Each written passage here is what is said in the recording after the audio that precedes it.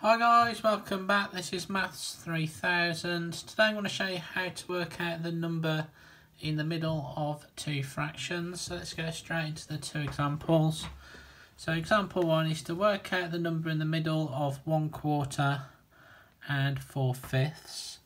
So the first thing you need to do then is add these two fractions up.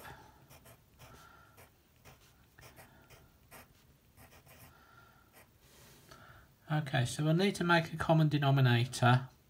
So our denominators are 4 and 5. So let's write down our multiples of 4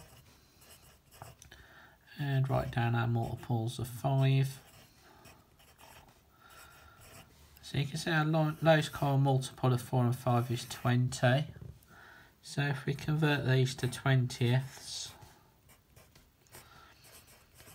so 4 went into 20, 1, 2, 3, 4, 5, so we need to times the numerator by 5.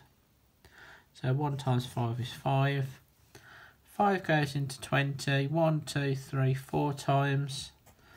So times this by 4. So 4 4s are 16. So we can now add the two fractions together because we've got a common denominator. That is 21 over 20. So all we need to do now is half this fraction. Okay, so we can do this by multiplying our fraction by a half. And that will give us 21 over 40. And that's the fraction in the middle of those two. You could do this on your calculator if your calculator is allowed. So it will be a lot easier if you did have your calculator. Let's do one more example.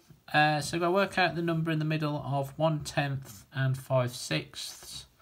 So again, we just need to add the fractions together. So again, let's make a common denominator. So let's write our 10s down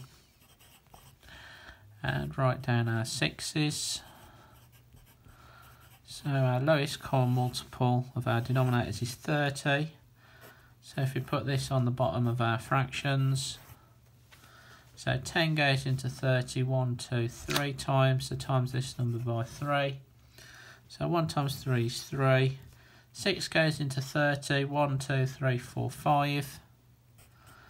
So we times that number there by 5, 5 5s are 25. So we can now add the fractions together, which is 28 over 30. So we can simplify this fraction by dividing the top and bottom by 2, which gives us 14/15. So all we need to do now is half this answer. So we can do this by timesing through by a half. So 14 times 1 is 14. 15 times 2 is 30.